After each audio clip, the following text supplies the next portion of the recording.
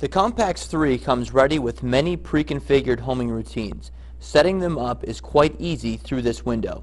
In the first row, you select if you want to use a homing mode or not.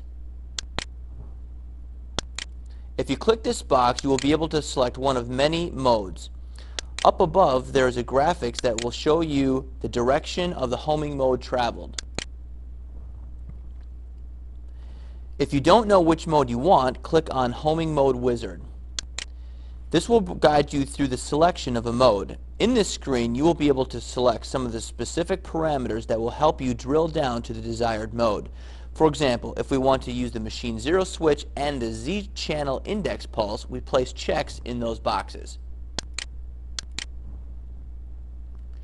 You then can see here that only a few modes show up. Click on it to see a diagram above. Once happy, click Accept Homing Mode icon below. You will be directed back to the main homing screen.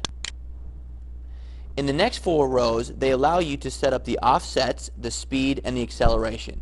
And if you have an I12T11 with additional I/O option, you then will be able to choose homing modes with hardware end of travel switches. Once done, click Next.